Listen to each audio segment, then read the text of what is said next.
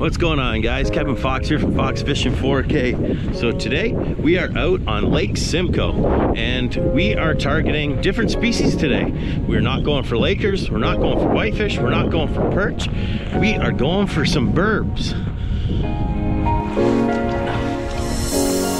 Look at the colors on that.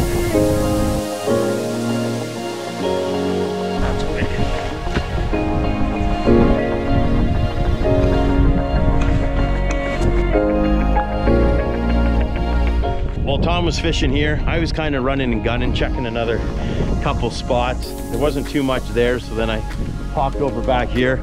I just got set up, so hopefully I can get into one too. And yeah, let's get at her. One away. What's one that? away from saying I can get 4 in a couple hours. Yeah. One away. Yeah. Well, let's see. What time have we got here? It is 20 to 5. So we'll see if you can get another one in the next 20 minutes. Oh, now you're pushing. Yeah. So right on.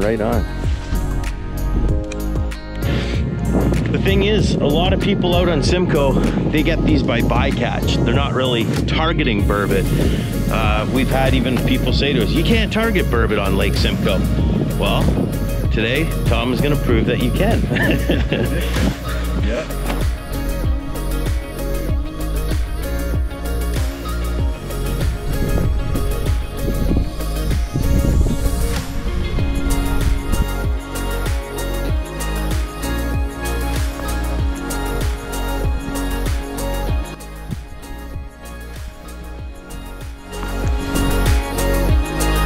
There you go.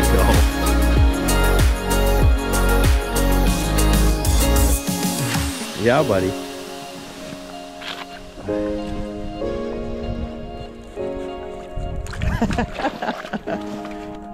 Number 4. Actually, what time is it?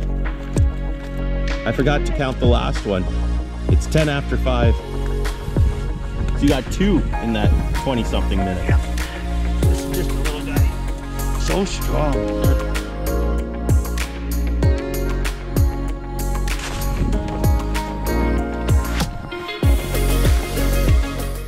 All right, Tom, explain to everybody what you're willing to share here if someone else wanted to go out and target a burbot. I know you don't want to give all the juice away, but what are you willing to share with the people out there?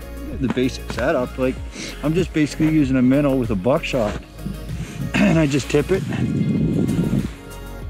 Just one minnow. These are like some old minnows I had, but they end up working. And then all I'm basically looking for is like a really sandy bottom. Like a lot of these burbot, when they spawn, they're gonna get up on like these little shale spots, but the spawn's already happened, so they just push back, and I'm just finding bowls with like really hard sand bottom. And I'm not getting a lot of fish, but the ones I'm marking, they're almost all burbot. So instead of coming out here and just targeting strictly whitefish, I'm just coming out here and targeting strictly burbot. And we've only been out for a couple hours and I've already iced 4 and lost 2. I think it was because my lure was boxed. I got hit good, but like I say, I'm just taking like just random chunk of minnow. They're not the greatest, but whatever, it's working.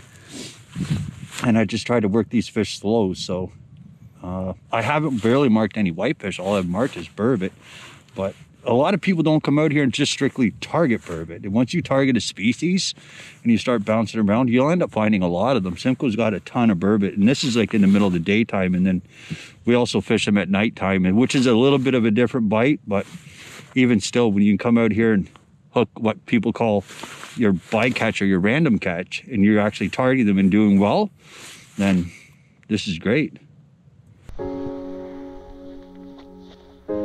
That? I did it. You did it. You did it. Yeah, buddy. 4.